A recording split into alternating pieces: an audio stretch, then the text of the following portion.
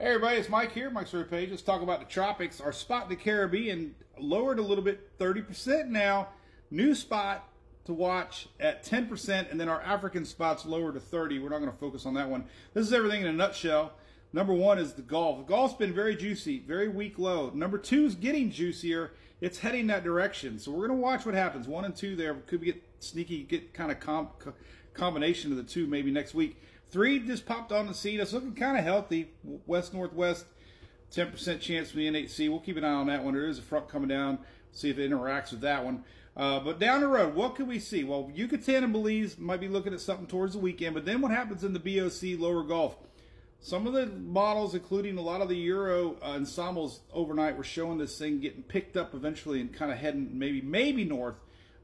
So don't take our eyes off of that one for sure. That's at number 2 heading towards the Gulf. This is what it looks like right now. That's your moisture map. Not organizing right now. However, it is getting a lot of moisture. That's something that I'm noticing. It wasn't there yesterday. You can see that the green and the whites is moisture in the atmosphere. It is getting a lot more storms. So we'll see as this thing treks west next few days what it can do. Now the European ensemble plots 2 days ago, very little chance. A little more yesterday, and then overnight it really started to think we might have a tropical storm in that Gulf. Now we do have a lingering front line. That's what we're looking at right now. That's rain until Sunday. That front's just going to stall. Cold air up top.